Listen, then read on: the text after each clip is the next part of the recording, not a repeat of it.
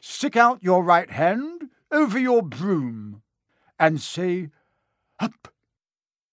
Sirius, Sirius, what could I have done? The Dark Lord, you have no idea. He has weapons you can't imagine. I was scared, Sirius. I was never brave like you and Remus and James. I never meant it to happen. Well, well, well. Violet's just told me everything. Who's just been chosen as school champion, then? It's too late. I've made excuses for you for years. None of my friends can understand why I even talk to you. You and your precious little Death Eater friends. You see, you don't even deny it. You don't even deny that's what you're all aiming to be. You can't wait to join you-know-who, can you? We was hiding in the corridor outside. We can do disillusion charms now. And then you turned up, right in front of us, and said you was looking for a diadem. What's a diadem? Now, we can't have that. Somebody slap the referee. Ah, the hand of glory. Insert a candle, and it gives light only to the holder. Best friend of thieves and plunderers. Your son has fine taste, sir. Ah, he left her, and serve her right, marrying filth. Robbed us, mine, before she ran off. Where's the locket, eh? Where's Slytherin's locket? You will be safer by far at your orphanage.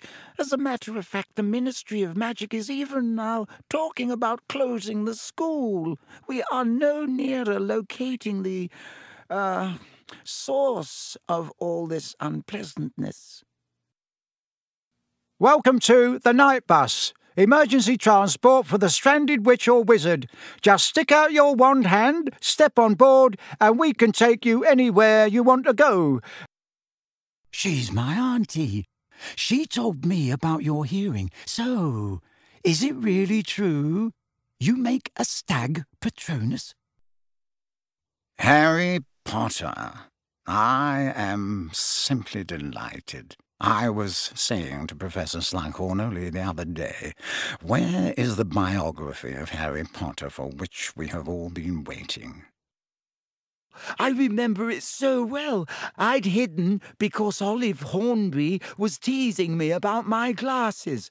The door was locked and I was crying, and then I heard somebody come in. You cheating scum! You filthy, cheating Then you can hardly complain that you get no warning of visitors. I am here following a serious breach of wizarding law, which occurred here in the early hours of this morning. Sed's talked about you, of course.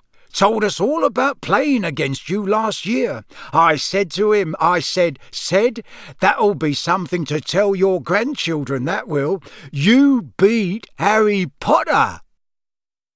All Dumbledore told us last year was that Cedric Diggory got killed by you-know-who, and that you brought Diggory's body back to Hogwarts. He didn't give us details. He didn't tell us exactly how Diggory got murdered. I think we'd all like to know. Back to the ship, then. Victor, how are you feeling? Did you eat enough? Should I send for some mulled wine from the kitchens? Well, take these anyway. Chocolate cauldrons. They've got fire whiskey in them. My gran's sent them to me, but I don't like them. I know that you have learned the names of the planets and their moons in astronomy, and that you have mapped the stars' progress through the heavens. Centaurs have unravelled the mysteries of these movements over centuries. Our findings teach us that the future may be glimpsed in the sky above us. Colin, I fell in.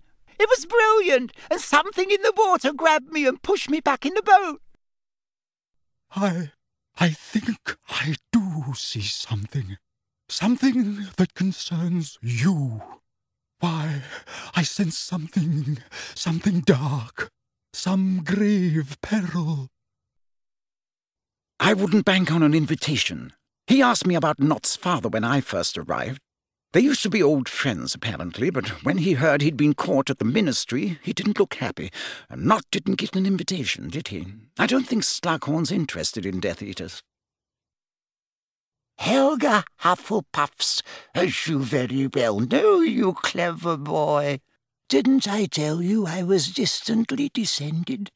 This has been handed down in the family for years and years.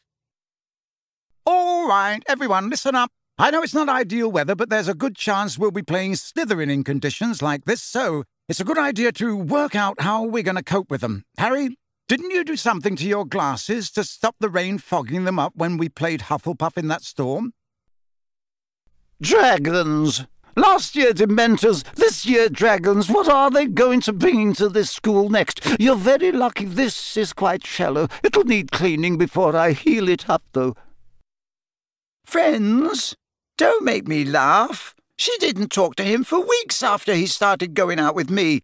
But I suppose she wants to make up with him now he's all interesting. And your hair's much too long, Ronald. For a moment I thought you were Ginevra. Merlin's beard. What is Xenophilius Lovegood wearing? He looks like an omelette. He asked me whether I was ready to risk everything for him. I was ready. It was my dream, my greatest ambition, to serve him, to prove myself to him. He told me he needed to place a faithful servant at Hogwarts.